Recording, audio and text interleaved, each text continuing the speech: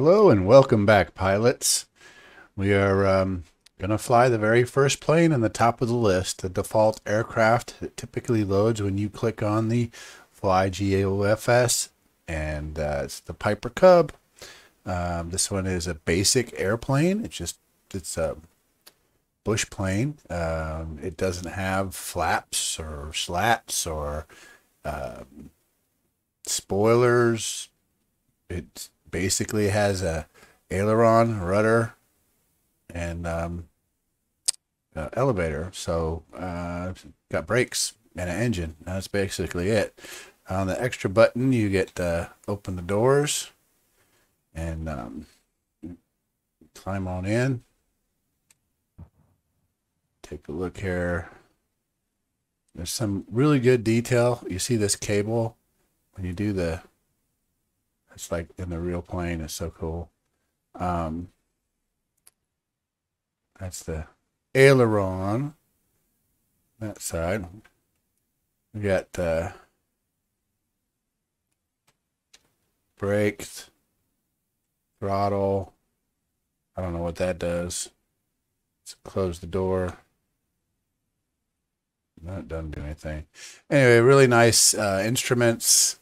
Somebody put some work into this one. I really like it. And start the engines by pressing the E button. And we will close the door, go back outside. Then we're going to take off, and we're going to turn left, and we're going to come back, and we're going to land. Brakes set, throttle's up, brakes released. Now, if you want to get this tail dragger off, you can always use the elevator, but I just let the wind do it on its own. For over 50 knots, we pull back just a little bit, and we're airborne. Go over 100 feet, we're going to turn left, head west.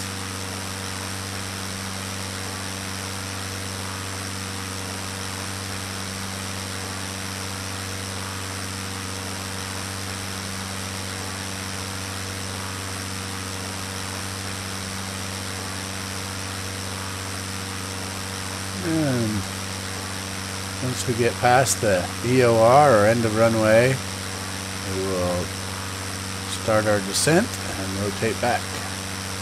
It's a little fast, but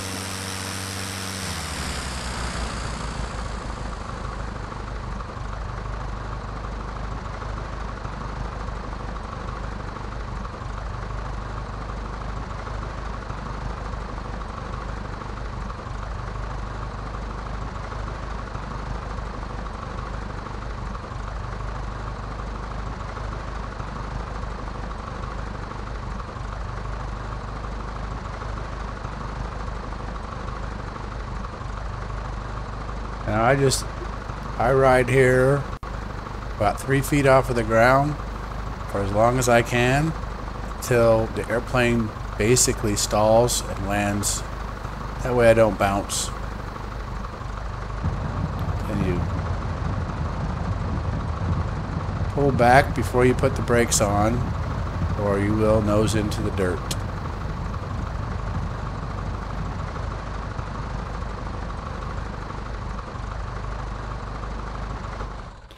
And there is the GeoFS Piper Cub. Hope you enjoyed it. Thank you for watching.